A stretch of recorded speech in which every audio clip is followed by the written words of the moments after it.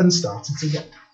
Right, so I've done part A, haven't I? So I've got acceleration, got tension, so could do the space really. So when the car and trailer are moving at 15 meters per second, the tow rope brakes. If the driving force on the car and the resistances remain unchanged, find the distance moved by the car in the first 4 seconds. So it's the car in the first 4 seconds. So you imagine you're in that car and the rope breaks. What's going to happen? The trailer's going to slow down, but initially the car's going to accelerate. So we have an issue here because the acceleration, hang on, I'm going to give myself a bit more room. The acceleration has changed. So for part B, so the rope breaks and the acceleration changes. So now I've got my car, which weighed 1000 G. Can't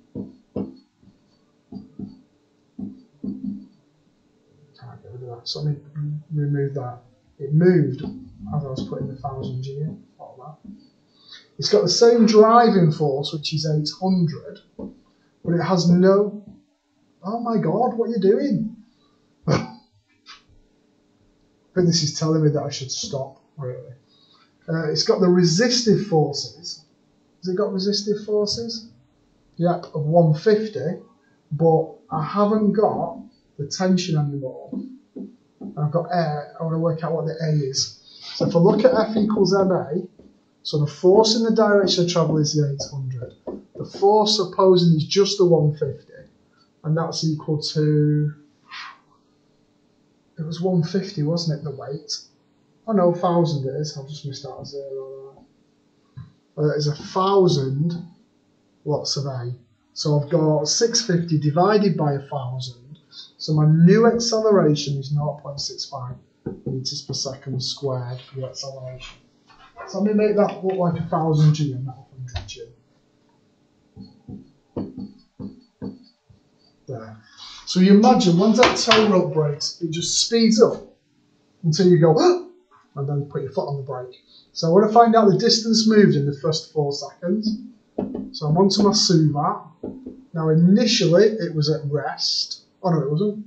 It's when it breaks, wasn't it?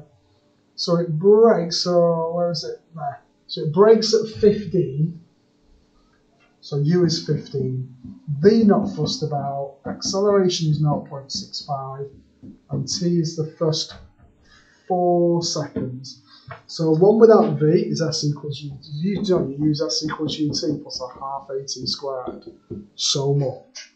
So S is 15 lots of 4 plus a half lots of 0.65 times 4 squared gives me an S value of 65.2 meters.